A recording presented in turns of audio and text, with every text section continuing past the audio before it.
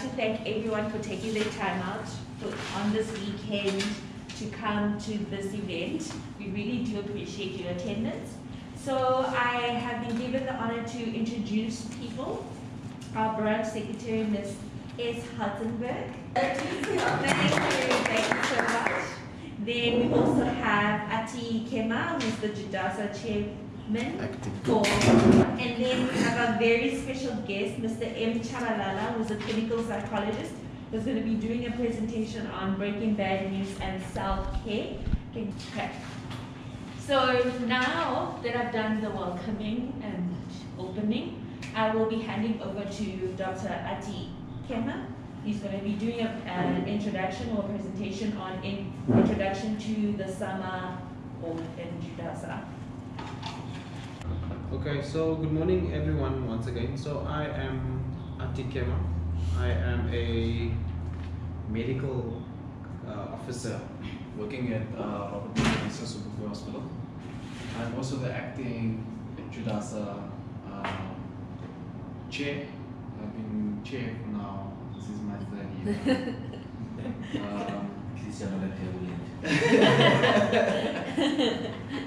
And yeah, so due to COVID, unfortunately, my previous committee members have actually branched out their wings and moved to other provinces. But yeah, so we've been doing JUDASA now for the past 3 years in the Northern Cape. But there was a previous committee that preceded my committee. So I just wanted to guys give you a quick breakdown about SAMA within the Northern Cape. So as everyone may know, everyone knows, the Northern Cape is the smallest province with regards to the number of doctors that are working here. And the other thing that puts our province at a disadvantage is the distance. So the doctors are very scattered within the province, which makes it extremely difficult for us as doctors to unite within the Northern Cape. And due to those factors, you guys have probably seen a lot of, or heard a lot of stories about what has happened basically in the peripheries with regards to the working conditions of the doctors that are working there and what type of service that patients actually experience. So basically we as JUDASA / SAMA, we have to be those advocates for doctors and for our patients so that they can basically have access to better healthcare and also to get that service that they have the right to get. But then also on the flip side, we as health professionals also need to be protected within our working environments, and we should also play a big role with regards to growing our communities. So I'm sure everybody knows what SAMA is, but for those who don't know, so basically SAMA is a registered non-profit Section 21 company. It's basically an independent and voluntary professional association for medical doctors. So SAMA is the only medical association within South Africa. They're the only non-profit company that actually advocates for healthcare workers within the whole of Southern Africa, basically. So the association basically represents doctors in all matters that concern them with authority, credibility in the healthcare and environment. And then we also are part of we're an active member in the World Medical Association. The other thing that I would just want to reiterate, the mention here of authority and credibility. The chairperson, Dr. Hussein, not Dr. Kutsia, sorry, and also Dr. Hussein, they actually are committee members of the HPCSA committee that actually evaluate the facilities to see if they're actually accredited for interns to work there. So that basically is one of the many roles that SAMA plays within the lives of medical practitioners.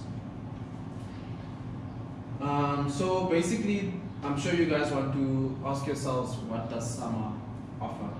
Because I'm sure you guys have heard a lot of things about other issues that we're not going to mention here in this orientation. But I'm sure you guys also are asking yourselves, but why do I need this association? So most of you guys have come fresh out of university. You don't know what the working environment is, number one. Number two, you don't know what are your rights. I'm sure when you've attended all of your lectures, you can tell me how many bones you have in your middle ear, or what is your largest organ, or how to resuscitate a patient. But when you have to think about your internal relations at work and what rights you have, I'm sure you won't be able to, you won't know as much as you would like to know. There's actually a lot of things that you need to be aware of when you are working within a working environment, because we are not spared from those politics or those issues. But basically what SAMA holds, or SAMA offers, so we basically have stakeholder representation because of the history that we've had with regards to fighting for the rights and improving the working circumstances for health professionals or practitioners. So we've worked with the CMSA, HPCSA, the Presidency, Health Ministry, WMA, World Health Organization, and other medical associations and interest groups across the globe. So not only within South Africa we have influence, but also internationally. We also have quite a lot of influence. SAMA also offers basically journals, CPD activities, and point accreditation, which is actually something that is vital within the Northern Cape. Because if you actually have a look with regards to point accreditation and CPD activities, there's very few that actually happen outside of SAMA. SAMA basically holds majority of CPD events, which people tend to take for granted, basically. SAMA also provides medical legal assistance. So from the perspective of a junior doctor, the most common issues from a medical legal perspective is things like salary issues, contractual issues, placement issues, even accommodation issues. So those are just one of the few things that basically hit home with the individuals that are here at this meeting. But these are not the only services that are provided here. As you move up through your career ladder, there's other services or other assistance that SAMA can provide. They also have society representation. So basically, whether you're a specialist, whether you're working in private, whether you're working in public, or whether you're a general practitioner, SAMA also covers you as a medical practitioner. Even doctors that are working overseas can become SAMA members. And even if you are retired, you can still become a SAMA member. So they also play a role in health policy committee, which helps position the association on policy matters affecting the profession. So they basically, as I've mentioned, since they work with the HPCSA or have some representations or representatives, they assist with the new, not laws, but policies that are set by the HPCSA or recommendations. The big example is the one with regards to overtime. That has been pushed basically by SAMA to try and get the HPCSA to try and recommend that overtime shouldn't be more than 80 hours for healthcare practitioners. Those are one of the few things that, or many things, sorry, that SAMA has done for us as doctors or medical practitioners. So they also provide advocacy, not just for members, but for the profession as a whole. They also assist with member benefits, so they negotiate with regards to member benefit. If you have a look at the information leaflets that we provided, you'll see some of the benefits that you can actually get from summer. And then something that actually, they also assist with treatment codes.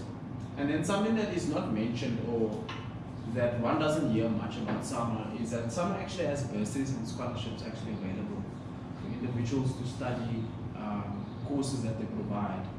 And this is something that it's not spoken of. Okay, so then the benefits which are the most valuable to us as junior doctors. So as I've mentioned, labor relations is very important. So it's your first time in this working environment. You don't know how your working environment is. You don't know what you should tolerate, what you shouldn't tolerate. And it's very easy for you as a doctor to become, or medical practitioner to become, not abused, but misused within your working environment. So summer, basically, or JUDASA, will assist with regards to resolving any grievances in the workplace. It will help with dispute, referral, and representation on unfair labor practices. They will assist in preparing for disciplinary hearings and unfair dismissals. They will advise on rights pertaining to conditions of employment. The other thing is, with regards to something that no one actually thinks about, is basically journals and training opportunities. As I've mentioned, that we have access to the SMJ. We also have access to free or discounted training opportunities. And then the other thing is your scholarships and then bursaries that also are available. Okay, and then more about JUDASA. Okay, so as everyone knows, basically, who falls part of JUDASA. So it's from fourth year medical students all the way to first year, doctors who are first year post-concept. So we all automatically become JUDASA members. So this is my last year this year. Next year of JUDASA. And then basically the JUDASA leadership contains of an executive committee, and then they are supported then by the provincial representatives in each of the 9 provinces. Depending on which province you are in, will then decipher then what your main objectives and goals are, because each province is unique. But we all answer to the executive committee. Then the other thing is that we also provide institutional representatives. Institutional representatives are recruited from provincial representatives. So in layman's terms, it's almost like a shop steward basically. It's people that are working on the ground level. They normally get the information or evaluate everything on the ground level. If there's any issues, then it goes up to the provincial committee. Then from the provincial committee, they either go via your branch or via your executive committee, depending on what your issue or grievance is. Then the other thing is that elections are done in the first quarter of each year, but due to COVID, we were unable to have elections, but we should be having elections soon, hopefully June, July.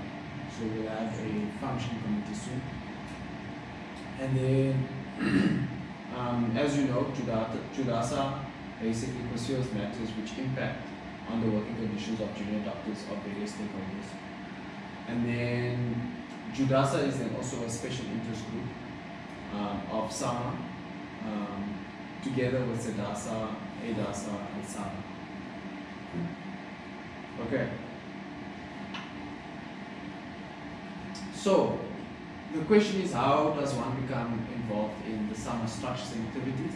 So to become a SAMA member, as I've explained, you just have to be part of the HPCSA, and then you sign up, and then you will just pay the monthly membership fees. As an intern, if I'm not mistaken, you pay 204 Rand, 202 Rand a month, or you can pay annually if you like. I don't know what is the annual amount. And then the higher up you move, then the membership fees increase, but they don't go past 400 Rand. And for the things that you get, it's definitely a bargain. The one thing that I would like to mention is that when you look at your salary slip, is you get a deduction of 104 rand, if I'm not mistaken. Yes. And that basically goes to the bargaining council. And that bargaining council is basically it's made out of lots of trade unions. Examples is our spare side and HOSA. Yeah, PSA. PSA. There's basically more than 8 if I'm not mistaken. Yeah.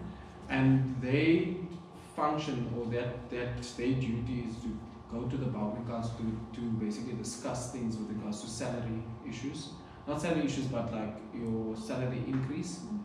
And then other things like your working hours, if I'm not mistaken. So that if you see on your salary slip, even though you are a summer member, you're still gonna have that deduction because. Yeah, I think it's on your pay slip as you'll see it's a PSHBCC, something like that, but it's quite long. So I think it's something, but it's something long, but it's about 100 and something rand, 104 I think. Yeah, so just know that that is for the bargaining council actually. Yeah, so it's not that you're part of the trade union. Yeah, so basically, if you wish not to belong to any trade union like Nehao, Sama, or you automatically in that bargaining council. So you do have a choice of not, if you don't want to. You get that free choice when you go initially when you start working, and you get your HR will tell you can join a union if you wish, and if you do not wish to, you're not forced to join any union. As a government employee, you don't need to join any union, because automatically pay increases and stuff, you automatically will get it, just like everyone else, even if you're just paying that 104. I'm just putting it, being fair and out there. Okay, then the other thing is that we've got do we only have 20? I think we have more than 20 branches. We have about 22 branches in South Africa. I think. So we have more than 20 branches, but we have 22 branches throughout the country.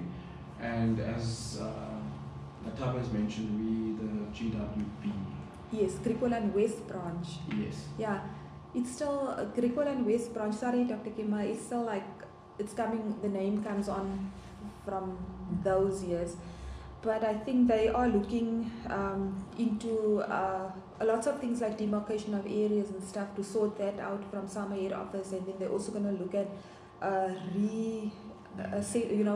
naming the branch something else and so on. Yeah. But basically each branch then they arrange their own activities, own meetings and events, apart from the national events that are also being held. So to become involved, basically, you can definitely have a chat with Sultana. She basically knows everything about summer and how to become a member. She knows every single thing. Not really. Like but if you test her, she will pass. No, She's summer. She is summer. Yeah. But also, and then. But if you also would like to know what other positions or roles you can also play, you can definitely also have a chat with me or with Sultana again. Because there is a lot that you can do, or a lot of change that you can bring, basically. And then you can also be part of the special interest group, as you guys may know that you guys are part of JUDASA. So there's also an opportunity of actually serving on the provincial representative committee. I think that's about it that I can think of.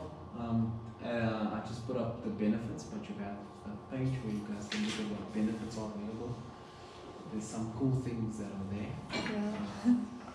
Like especially those ones that want to buy themselves Mercedes Benz. you get a discount, quite a decent discount. And then there's other cars that but I'm sure if no one is interested, it's just the mask, so you can just visit the website or social platforms if you want to get any more information. The summer website is actually a really good website. They actually post a lot of the announcements. They have the podcasts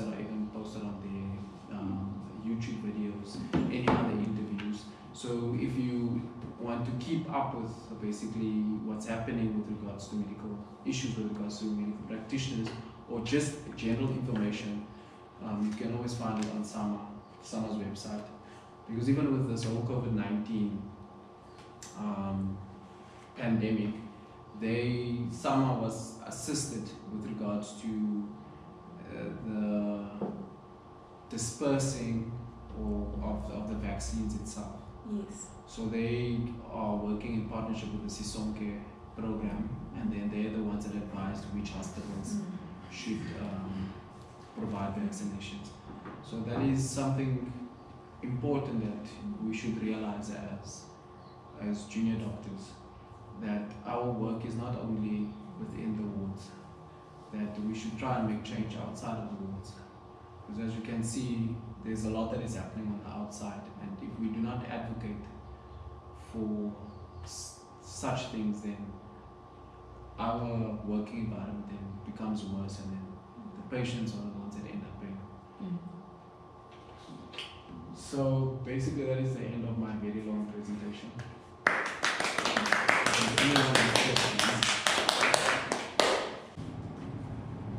My first name is difficult for most people, I know. But it's Mariseni, it's a better name. My surname is not Veda, it's a mixture of Tonga and some things that I don't know. Anyway, it's an honor to stand here in a small group, but I think it's acceptable, it's fair, given that we're dealing with a lot, including the pandemic. Some people couldn't wake up in the morning, so I think it's okay. I can always, in future, come back if it's needed to a larger group. I agree. If the group is happy and they feel like, well, we need this more. But anyway, I'm going to speak about communicating bad news. I don't want to call it breaking bad news, because it has to do a lot with establishing rapport first and communicating to our patient. I liked what you said when you spoke about the working environment. It's like being thrown in the lion's den, not sure what to expect there, that fear of the unknown. So for those who are working at RMSH, as we would agree that we deal with a lot of chronic illnesses. Some patients are even on that end of life stage, and you are tasked most of the time to break news to them about either their prognosis or the management plan. So I want to start off by perhaps asking if anybody has an experience of communicating, breaking bad news to a patient.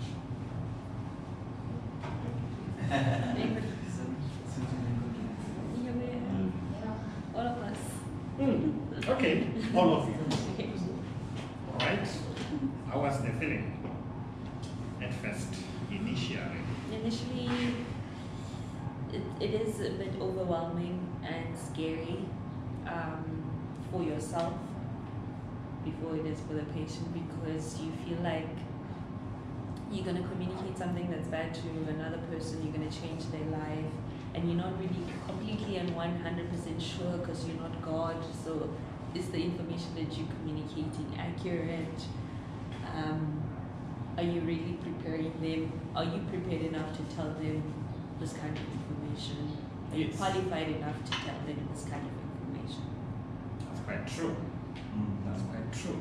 And also sometimes it's nothing of theoretical and the practical side is different. You can read of breaking bad news, but when you are there with the patient in front of you, now you have especially the unexpected diagnosis, whereby they came there for headache and then you have to report that they have a tumor. Yes. So it's a different setup. I'm making just an example. My experience on breaking the bad news has been sometimes it's one of those that it's easier if the patient knows what they're expecting, but when they don't know totally, it's quite heartbreaking even for yourself. And you need to be emotionally also prepared to break That's true, because the reality is we are dealing with quite a diverse population. In the Northern Cape as well, I think we have a lot of people, different cultures, different beliefs. So it's never easy to break bad news to a patient. So if you have to think about how authors define breaking or communicating bad news, is any information which will adversely and seriously affect the individual's view of his or her future. For some hospital or for some organization, it's like a routine, but it's still a difficult task, even for psychologists, or even for medical practitioners, because it's not an easy thing. It involves a lot of emotions, like we have said, it's very overwhelming, and it remains an aspect of clinical training that is very overlooked. I think they said medical school, but I think also within psychology as a profession, we don't emphasize this a lot with our interns or our concepts. We just throw them there to deal with these things. So evidence indicates that most patients want to be informed about their illnesses, treatment and prognosis, whether the information is good or bad. Sometimes there's just no time to do that. You don't have the resources. It remains a difficult task. So a number of models exist. You might have read about them on journals, on Google, in books. But I think one of the most common is the SPIKES, which is a 6-step strategy. We have the ABCDE model, the breaks that are utilized there, because I think it's the one that we mostly utilize, and the highest model. So all these models are common. They are similar in that they guide you accordingly on what to look for or how to prepare yourself when you want to break bad news to a patient, when you want to communicate bad news.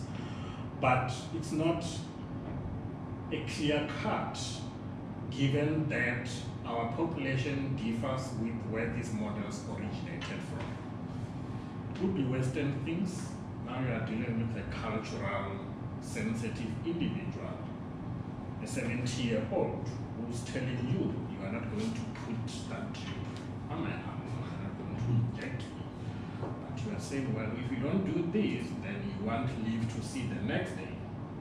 And he tells you, well, I still need to go and consult with my ancestors and hear what they say about this. And you are standing there thinking, if I don't do this, then this patient is going to die and the family is going to come and sue the hospital. So it's quite a sensitive thing. And like I've said, these are the things that we don't speak about in the hospital setup. Anyway, so like I've said, your school of thought will have to do a lot with how you approach the breaking bad news. Within psychology as a profession, we mostly focus on the person-centered, which is more about the unconditional positive regard of the patient. With a patient like that telling you, I believe in this, not that, you need to regard the patient as they are. And perhaps also allow them time to integrate what you have said with what they believe. And I can assure you, in my experience working with patients, I've found out that there's just no time to wait for the patient to come back. And they might not even come back at all. Once you discharge them, you're not going to see them again.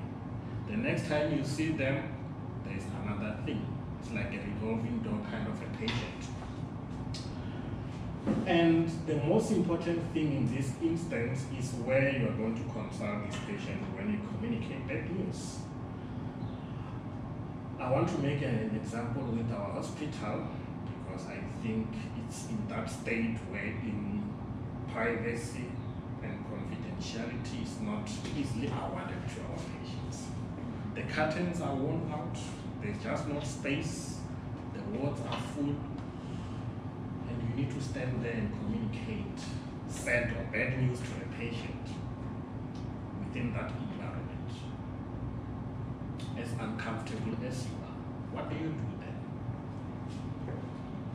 Or this patient is not mobile enough, there is no wheelchair, it's just lying there on bed in front of other patients. You are tasked with informing them about the cancer, which perhaps has metastasized to other part of the body. How do you handle the issue? Come back to that. So learning to use the environment to communicate is very experiential and will improve with time. Like I've said, there are spaces or environment that are user-friendly, but go to our clinics, it doesn't happen. We are given a very untidy room. So this is the only one we have for you, doctor. Either this or nothing. And you need to settle for that. And that's what we have experienced as well. So let's use the BRACE protocol for communicating bad news. I've found out that most of the time we task a person who does not know the background of the patient. Somebody saw the patient last night, they knocked off, then this person comes in the morning, so and so is waiting for you on the bedside. Here are the clinical notes. Perhaps they are not even clear, or they are shortened, not enough information. What do you do then? It's not going to happen. You aren't going to communicate effectively if you don't know the background of the patient, if you have not assessed the patient, if you also don't know the support system. The next of kin of the patient, who do you call after communicating the news or before communicating the news? And the other important thing is establishing rapport with the patient. Perhaps you have a list of patients that you need to see for that day, and then you just want to go in and out. It's not going to work on your favor. You need to at least have time to hear the patient's concerns before you come with your guidance. So establishing rapport is also important. And also explore, like I've said, we're dealing with a cultural sensitive population. Explore what the patient wants to do or what they've done before. What do they understand? Who did they speak to? Is there any form of support? That's why we approach this breaking bad news within an MDT setup, where you will have a lot of other professionals, be it social workers, or even OTs that are working with the patients as well. And when you have to announce the bad news, don't disguise it with medical jargons, because the patient is not going to understand what you say.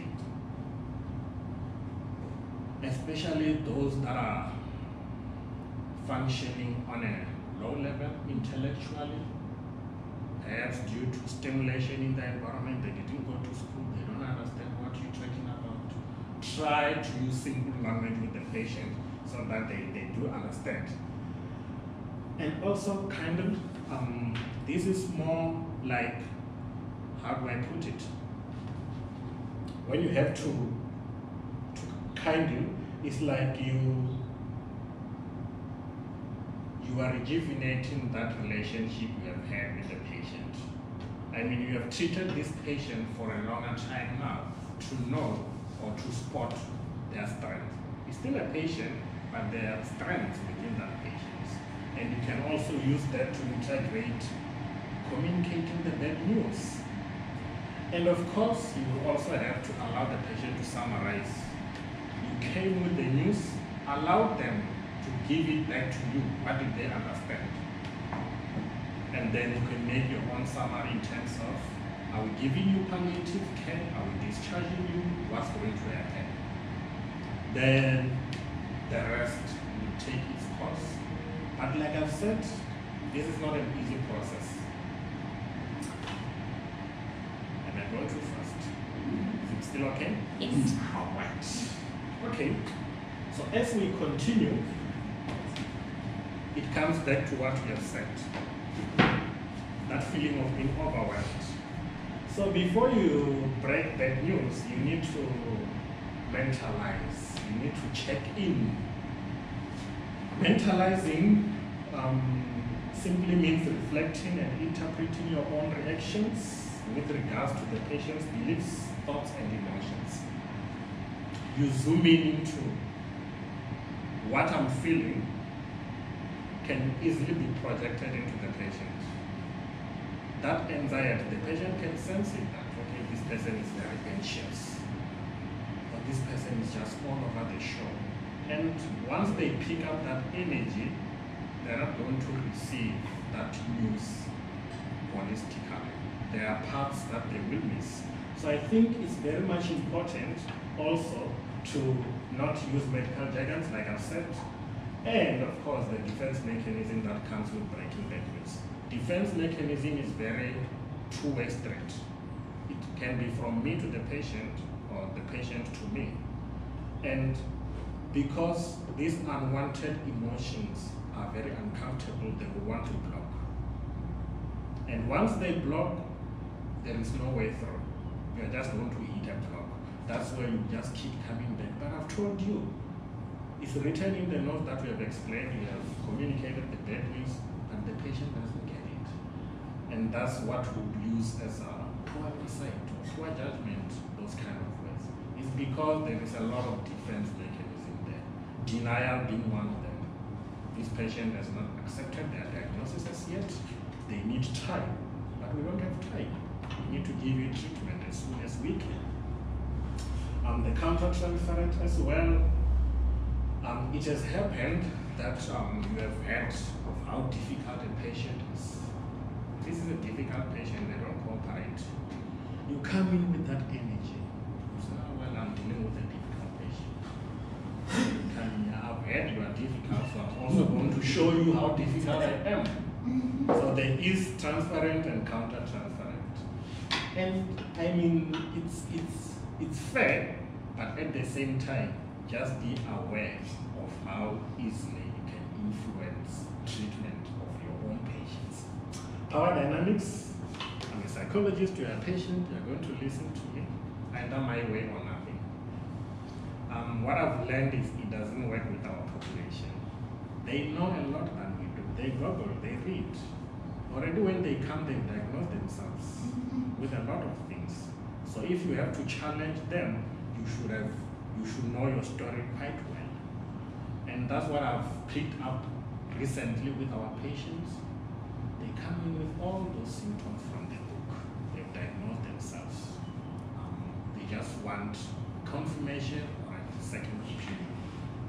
And if you give them that, then you are feeding onto that illness, anxiety kind of a thing. And I think also using a lot of humor can be very problematic. I want to give you an example with a patient that came in because she attempted suicide. I don't know from which unit or discipline this person said to her, sure, yeah, what you did was quite a stupid thing, eh? Okay. And they laughed about it. So yeah, it was a stupid thing. But at the same time, it's suicide a form of stupidity? Not really. I think it's one of those mental health, underlying mental health issues. So it can be humor to say, well, you are trying to establish something with the patient, but it can easily go the wrong way. If the patient go and say, okay, you said what I did was stupid, it means you don't take me serious, those kind of things. So I think also avoid using a lot of humor. There is nothing wrong with using humor, but don't overdo it. All right. Can you see this slide? I apologize for that. I'm just going to. Okay. So who does the breaking of the bad news? It could be the attending doctor, the specialist, somebody who knows the patient or who the patient is comfortable with. But this accountability, I always find it very problematic with personality patients because they split. Either you are good or you are bad. I want to see Dr. Kema only. He's not at work, he's coming back next week. Then what? No, I'll wait for him to come back. But there is somebody who's willing to sit with you and take you through the process. You know, and also be aware of those patients. They can easily split between professionals as well. That's why you will be the patient's favorite or you are not patient's favorite. Like I've said, multidisciplinary team, social workers, psychologists, nurses, everybody.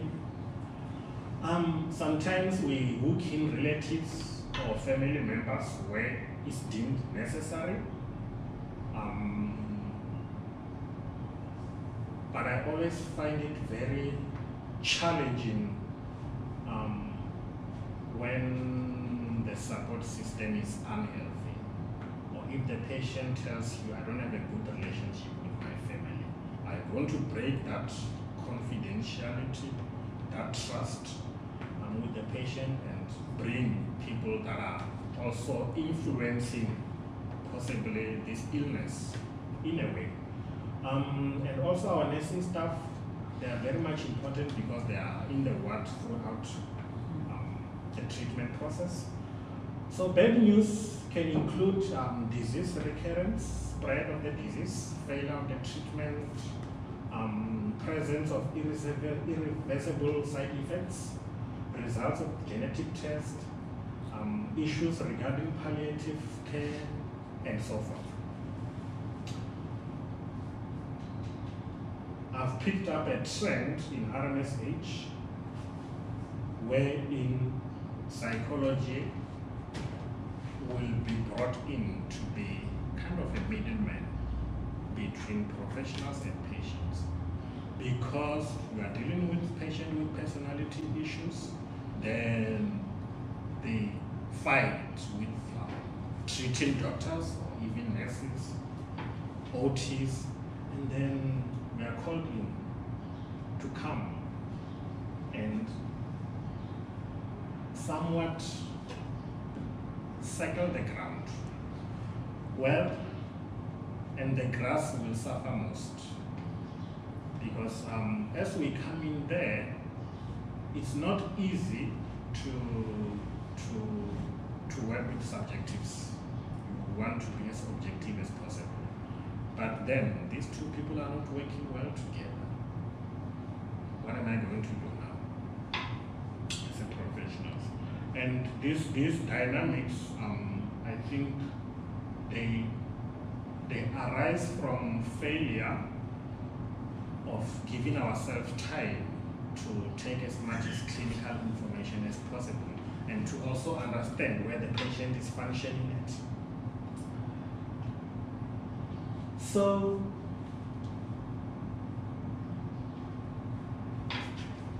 you have communicated bad news to the patient. These patients start breaking down. Is that a normal or an abnormal reaction? It's a very normal reaction. But because sometimes we get anxious, like the patient has started crying, let me bring in a counselor, let me bring in somebody to calm the patient down. You come in there, the patient is still very hysterical. You say, okay, well, I think the patient is depressed. That was quick. The patient is hysterical, yes. You just told them, cancer had spread, you have 6 months to live. It's very normal for me to cry and become emotional, but it's not linked to depression. So I think we also need to make that distinction and allow ourselves, our patients, time to integrate the news, cry as much as possible, as much as they want. At a later stage, if you still feel the patient needs further support, then you can refer accordingly. Because once you get anxious and you want to diffuse this whole situation, So it means those emotions are going to just build up and the patient will just blow up.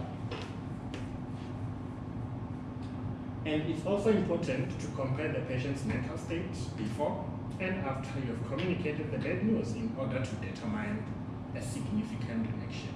And in this case, there will be tears, there will be sad moments, anger, there will be denial. Acceptance is not going to come soon, as we expect it. It's still a process. And within this whole communicating bad news, we cannot underlook this important ethical consideration. In our note-keeping, when we have communicated bad news, we need to ensure we have the patient's name, we have the patient's hospital file number, if possible, the date and time of the interview, or when the news was communicated, the location, it could be a ward, it could be in psychology office, does not matter. Those who were present is very much important. And those people need to also sign. It can also include family members and the relationships, clinical diagnosis, the clinical options for future management or immediate care, if it was discussed, detail of the word used when breaking bad news. This one is quite difficult because you could have spent the whole hour and 30 minutes communicating with the patient. You are not going to grasp everything, but at least give us an idea of what you said to the patient in a form of a clinical note. And of course, let's all learn to sign and date our notes. Well, patients file have unsigned notes, guys, or unclear handwritings.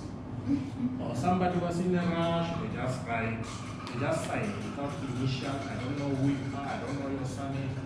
I need now to figure out who was working when on this hour. It's too much logistics. And I think we are all culprits because I've done it before. Because I rushed what I was doing. All right. Okay. Before I go to that slide, are we still on? Yes. Still together? Okay. I just want to ask something. So this is all now, let's say not the perfect setting, but like for me, right now it just feels like we as doctors, we've already decided what is bad and on a scale of bad, let's say for us now, we've seen people coming in with strokes. We're tired of strokes. Yes. Really, sometimes I feel like we've dehumanized things so much that we cannot just keep the stroke patient at this hospital because we want them to move. Yes. Yeah, and so that's where I struggle because the problem is I had a patient who's a diabetic, who's defaulted treatment, and then no one ever told her what the complications are of being a diabetic. So she just thought it's, I must take the pills, I don't know why. So when I actually explained to her what can happen, she was, but no one's told me this. Yeah. And then like for me it was just like, it's diabetes. Yeah, that's the problem that I have, that we've normalized bad news. Like we already said that it's just a stroke. I mean, so that's how we're giving the information. Like, yeah, no, but I mean, she won't be able to walk properly, but yeah, physio and OT will sort that out. That's how we are breaking news now. So I want to know, how do we get back to actually us as doctors realizing, okay, this is literally someone's family member that you're saying okay, properly. But for us, it's just like send up to the ward, physio OT. And that's quite true. That's quite true. And I think it's possibly due to our limited staff, limited warm bodies. You're expected to do 5 people's job. It's impossible. That's why you need to utilize your resources in a way that you will not easily burn out. Because it's easily leading to that. Because if you now have to deal with breaking bad news, putting this, doing that, sure, it's just too much. And I think it's good for us to go back to the basics. Okay, it's not mine. Mine also rings like that.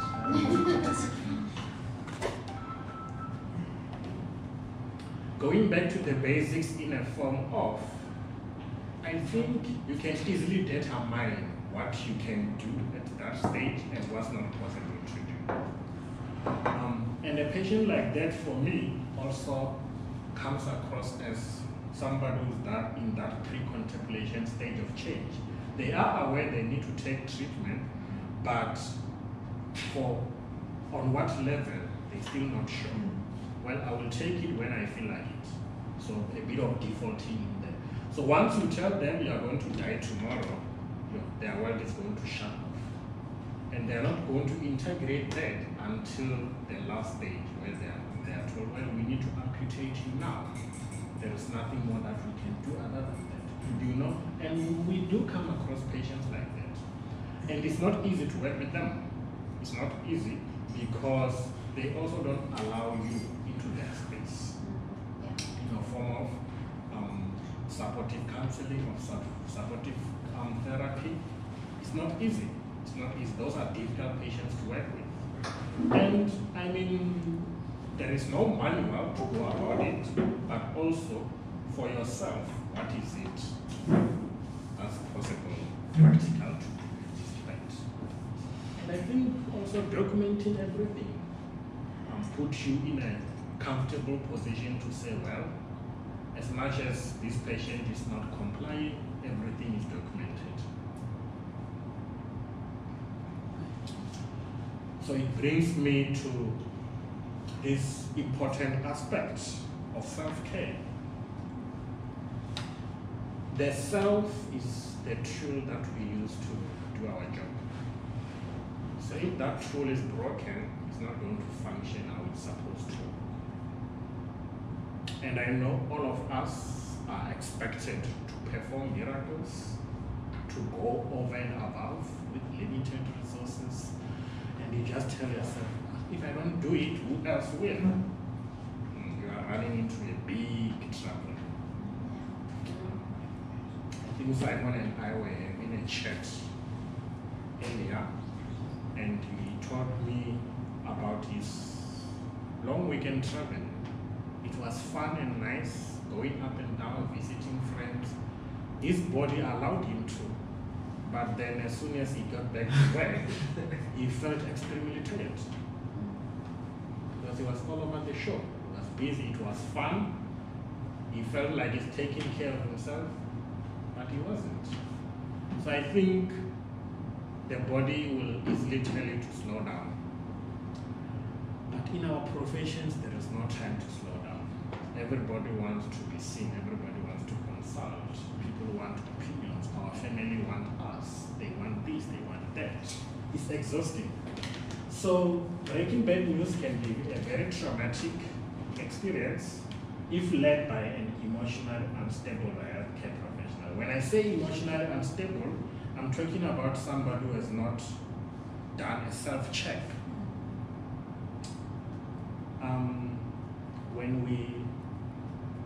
When we're doing our M1, they had this compulsory thing of, you're not going to be a psychologist if you have not been in a session before.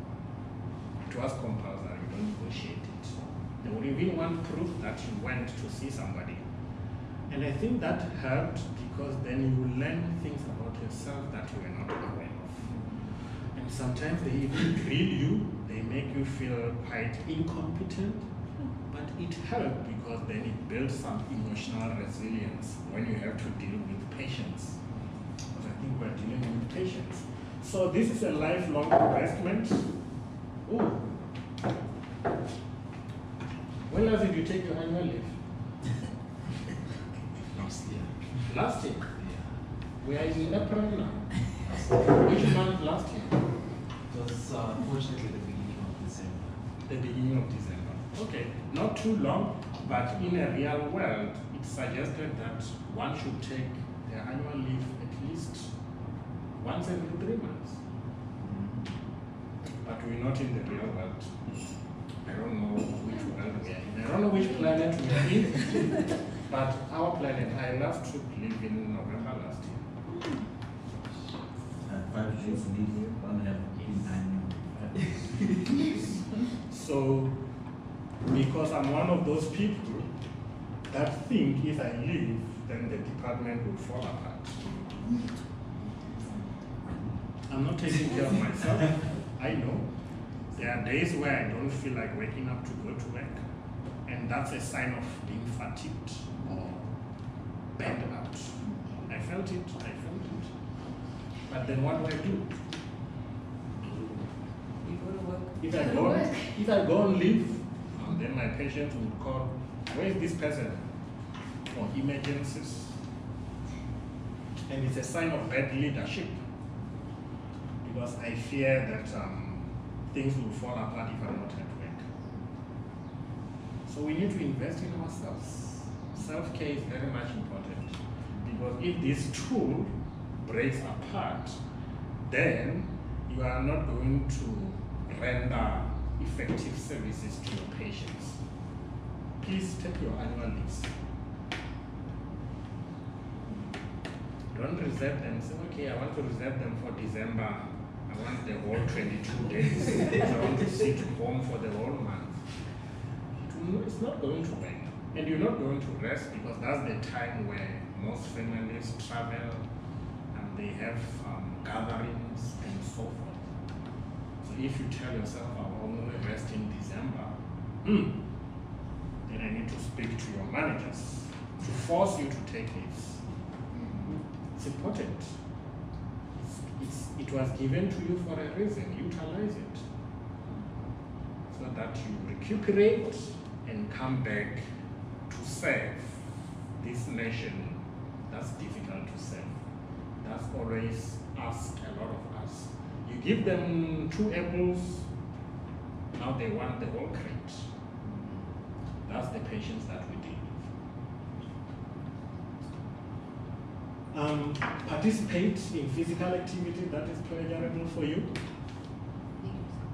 Ooh. Somebody spoke about hiking, and I was like, I've never hiked before. Maybe I should try it. Perhaps it would be nice for me.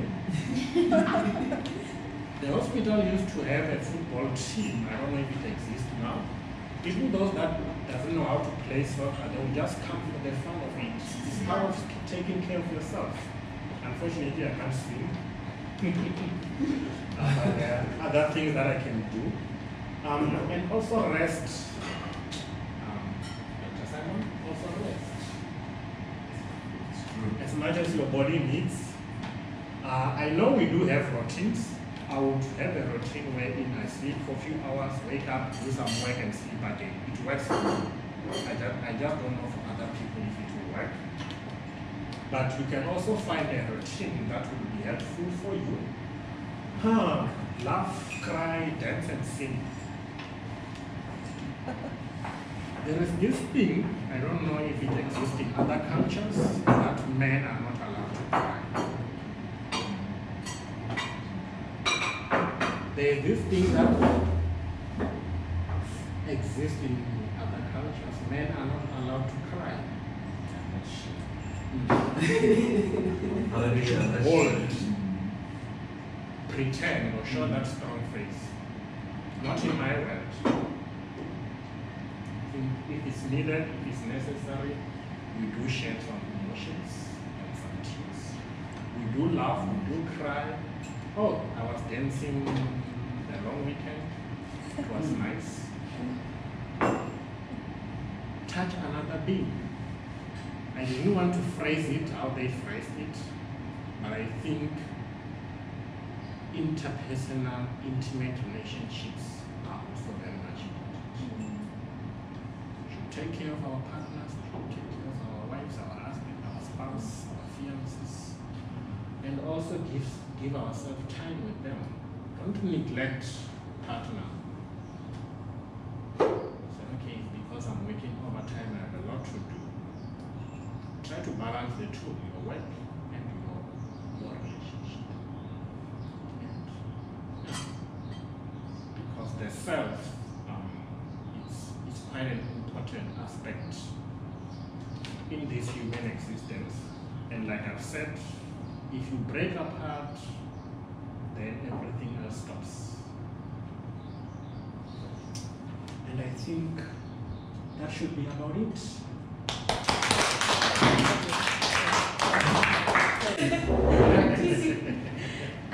So thank you everyone for coming. We really appreciate your attendance today. Even though it was an intimate event, I think everyone has taken something from this particular presentation by Mr. Chabalala and by Dr. Kema.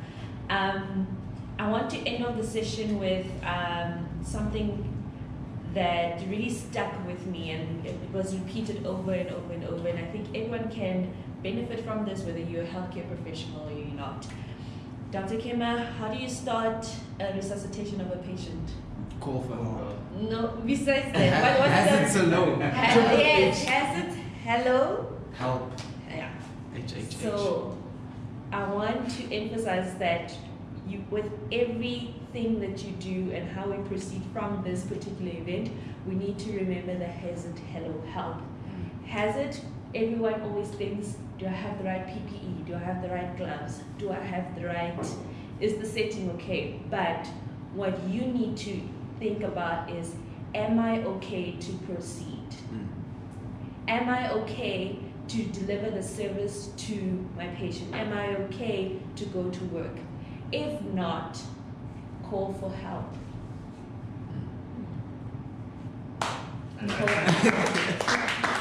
Otherwise, you will not be a benefit to anyone, including yourself.